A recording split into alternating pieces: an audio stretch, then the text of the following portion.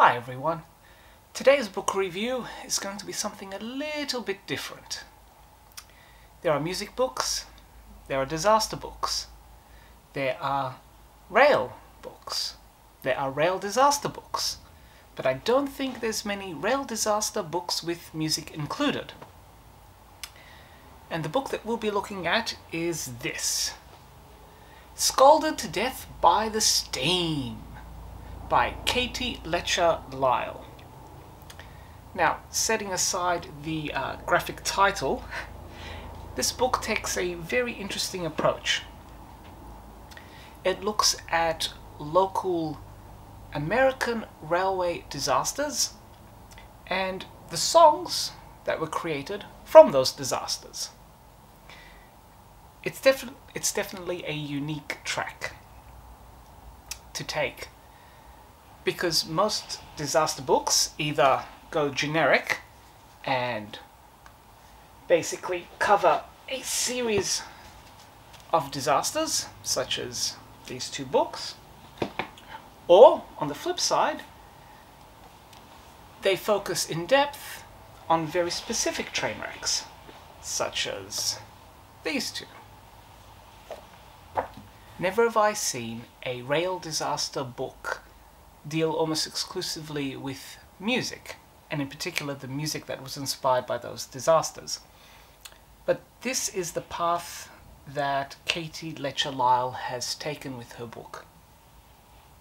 And as you can see in the images up here on the screen, this isn't just a music book. Rather, the stories of the disasters, the people and whose lives were affected are told, and then, where available, sheet music from those songs as well as lyrics are provided.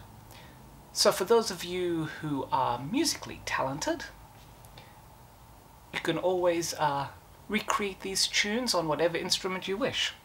I can't play music to save my life, so I'll leave that to you. I'll just do the reading and the reviewing. It's a unique approach, and it's certainly fascinating because it captures not only the history of these railway disasters, but it also captures the effect it had on the local population and how the memory of that event was reflected through music. The author makes a point to highlight when the lyrics and the music take a different track to the historical record, so pointing out where popular memory diverges from historical accuracy, which also not only reflects on how history and memory tend to separate, but also how popular myths become part of the folklore and part of the legend of these disasters. Most of the wrecks that are covered in here are some smaller, less well-known wrecks, and probably a feature of small towns. So combining this record and the music brings to life these once forgotten stories that would tend to be overlooked in some of these other books that focus on overall disasters and the major ones. As you've also seen, it is profusely illustrated with the book, with photos, images, sheet music, you name it. It's all here.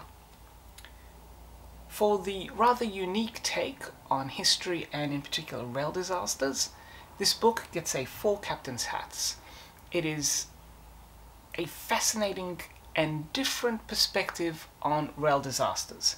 And as an added bonus, for those of you who are musically talented and certainly able, you can even participate by recreating the music that's provided in the book. So there you have it. If there are any other rail disaster books or other disasters that you would like me to review, let me know in the comments below. Certainly if I have them in my rather extensive library, I will definitely review them for you. So until the next time, enjoy and happy reading everyone.